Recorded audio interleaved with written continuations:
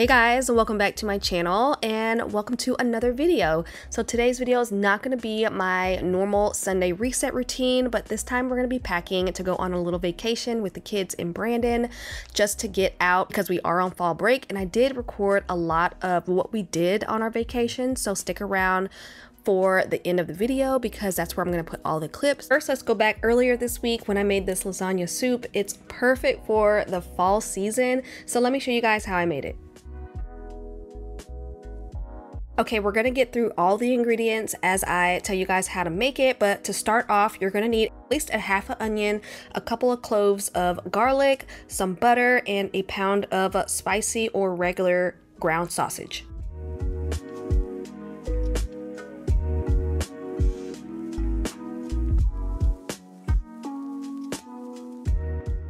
By the way, I'll have the link to this recipe down in the description box. After your sausage is done and you drain the grease, add 28 ounces of diced tomatoes, do not drain them, 24 ounces of your favorite spaghetti sauce, 4 cups of vegetable broth or chicken broth, 2 bouillon cubes, oregano, parsley, basil, salt and pepper, and then you're gonna let that simmer, and then you're gonna add a half a cup of heavy cream. Along with the heavy cream, you're going to add a 1/4 cup of cottage cheese. I only added just a couple spoons because I was a little bit iffy about cottage cheese, so I didn't put much in there. Next, you're going to add some Parmesan cheese and let everything come to a simmer. And then last but not least, you're going to break up about 12 lasagna noodles, add that to your pot, and let that cook until the noodles are done. So you can substitute the lasagna noodles for like stuffed tortellini noodles. That would be so good in here. But once you add your soup to your bowl, go ahead and add some mozzarella pearls, let that melt, and enjoy.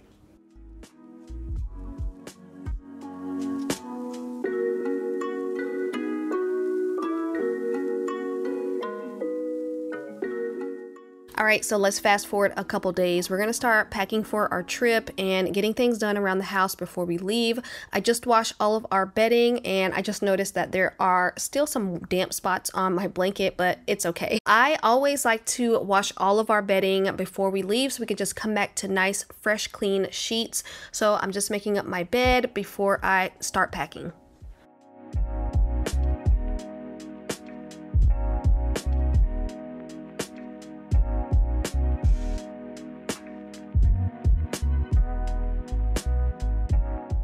In case you didn't catch what I said at the beginning, we are taking the kids to Atlanta this weekend. We're staying for 2 nights. When I checked the weather, it said it was supposed to be like in the mid 60s and a little bit cloudy and rainy. You'll see later on that that was all a lie. I'm going to be taking this cropped puffer vest. I actually ended up wearing this in the car down to Atlanta. I just wore this with all black, and I'll show you guys what shoes I wore in a second. Bringing this leather dress, I'm wearing it with the black bodysuit underneath. I just need to go to Target and get some black like sheer tights just in case it's too cold. I planned on wearing them with those boots, but I ended up wearing these Chloe dupes with that dress as well as the vest outfit, and they're just so comfortable. We're just going to the aquarium and then the Coca-Cola museum and then a few restaurants, nothing too fancy. So I need to dress comfortable because like I said, we're walking a lot, but I'm gonna bring this sweater. I just got that, and then my favorite jeans from Aritzia, then this bodysuit along with this trench coat. This came out in the spring, so it's super lightweight. It's not heavy at all, so it's perfect for this time of year too. These are the main things that I'm going to be bringing with me. I am going to be going to Target later on with the kids. Before I do that, I'm going to pack my toiletry bag, my makeup, and all that little stuff just in case I need to pick up something while I'm out.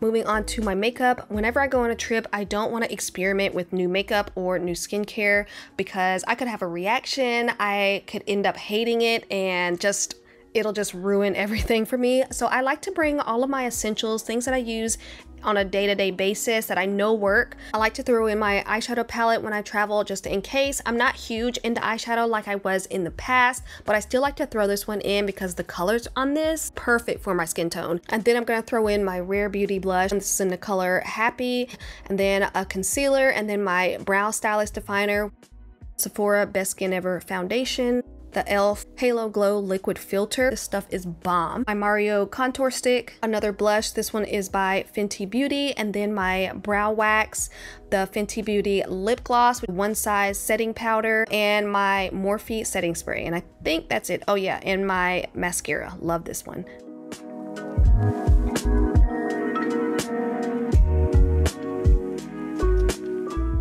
Now that I have my clothes picked out and my toiletries and everything are packed, I'm gonna head to Target for those last minute little things, and also to pick out the kids' Halloween costumes before they sell out. Blake wanted to be Harry Potter. He was Harry Potter last year, and so my oldest, Brayden, also wanted to be Harry Potter, but he wanted to be in a different house, so we're gonna get that along with the accessories to go with it.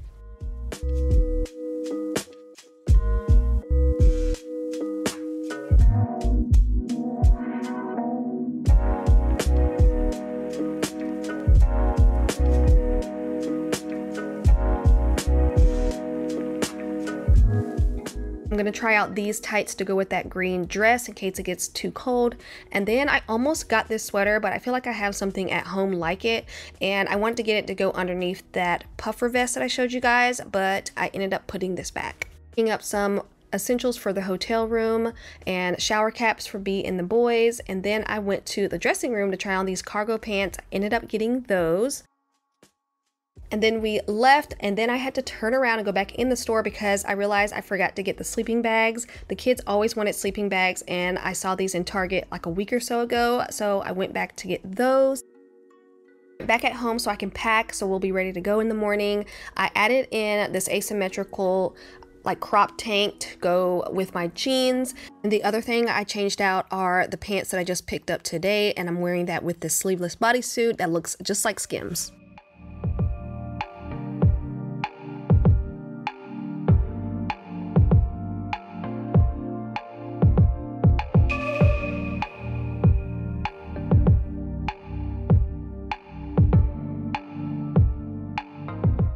This is one of my favorite lounge sets right now. It's like a little cozy like teddy bear set along with these slippers.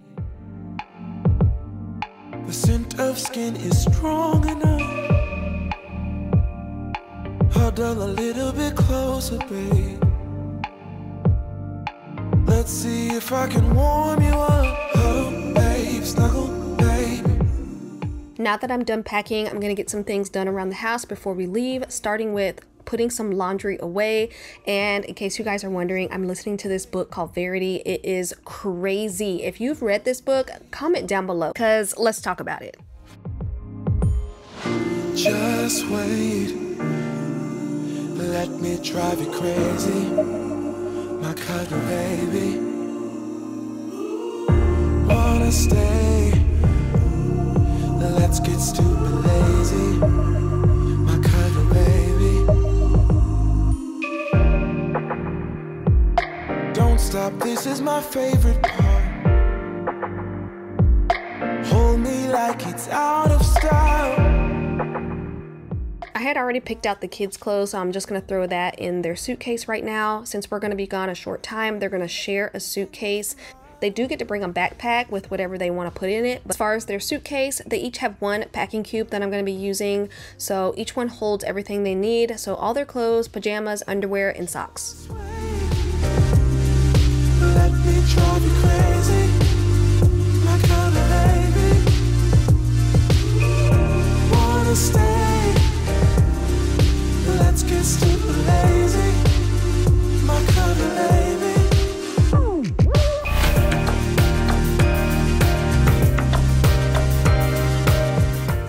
Alright, back to getting things done around the house before we leave in the morning. I always empty my dishwasher and I make sure there are no dishes in my sink when we leave. I also take out the trash because I don't want to come home to a smelly house because that's just not something I want to experience after being gone for a few days.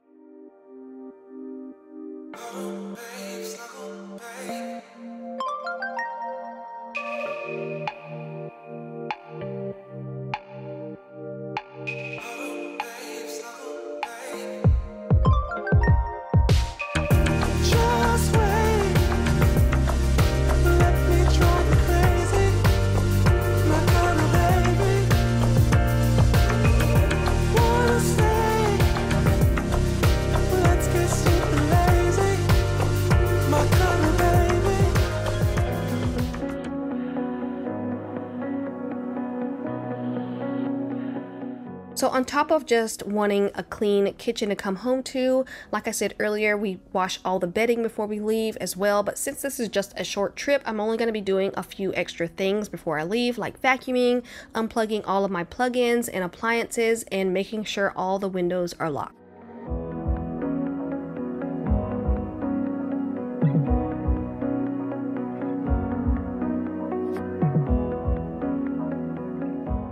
It's the next day and we are on our way to Atlanta. 2 hours later, we stopped at Buc-ee's to charge the car and take a quick little stretch break. If you have never been to a Buc-ee's, definitely make your way to one. It's the largest gas station you'll probably ever see in your life. You can literally grab a shopping cart and full on shop in here. They have everything you would ever need. It's pretty insane.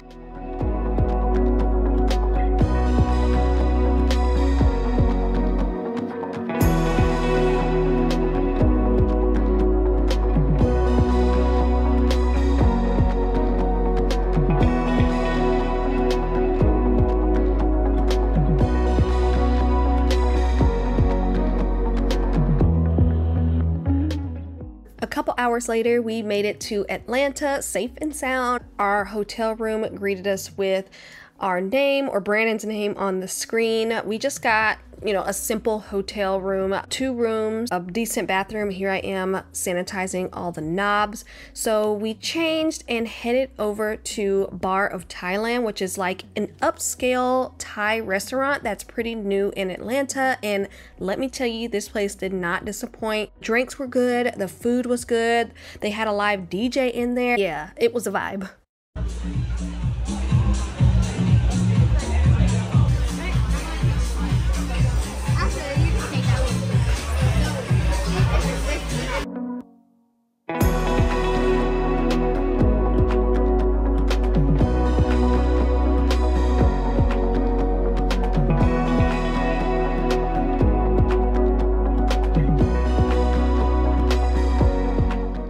Next morning, we headed over to the Georgia Aquarium, which is the largest aquarium in the US, and we just so happened to be there during the Haunted Seas experience, which is pretty much just like a lot of stuff was Halloween themed and all the shows were Halloween themed, so it was just so much fun.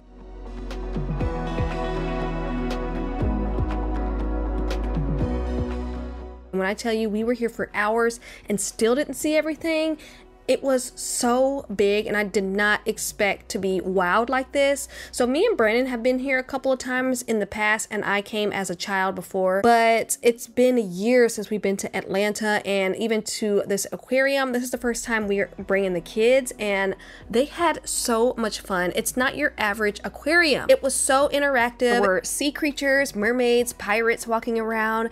They had like a big food area to stop and get lunch if you wanted to. There were a ton of shows to go to. This is one of my favorite areas in the aquarium. This was actually a tunnel that you walked through, and it made you feel like you were underwater.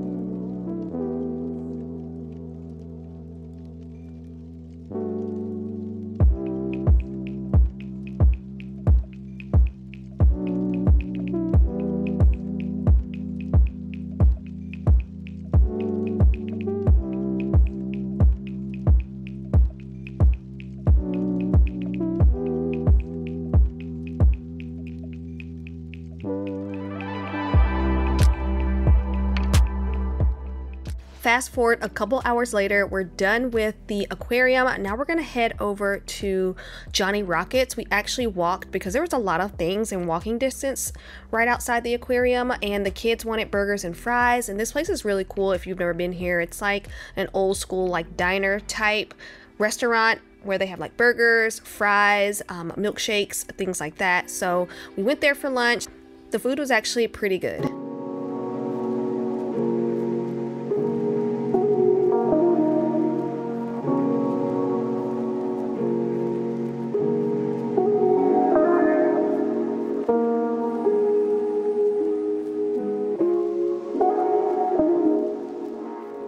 I'm not sure what this area right here is called. It's right outside the aquarium, but it was really cool. The weather was perfect and the kids were able to just run around for a little bit. But our next stop was World of Coca-Cola, and it's pretty much a museum where you learn all about Coca-Cola and the products that they make.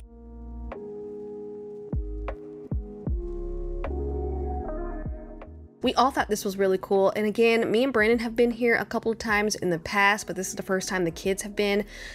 They learned a ton about Coca-Cola. They saw a ton of vintage signs, things from the 1996 Olympics. They had a whole area where they talked about the secret formula.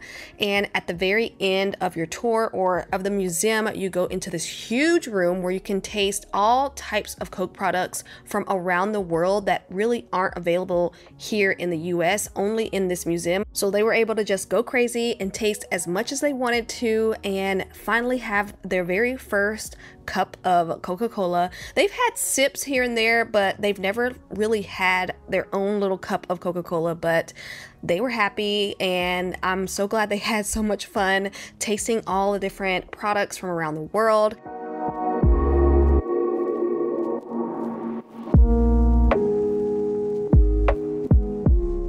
After that, we went to the gift shop and got some souvenirs. I didn't even film that. Kids were also able to witness their first protest. We told them all about what was going on, so we just sat there and watched that for a second before heading to the car.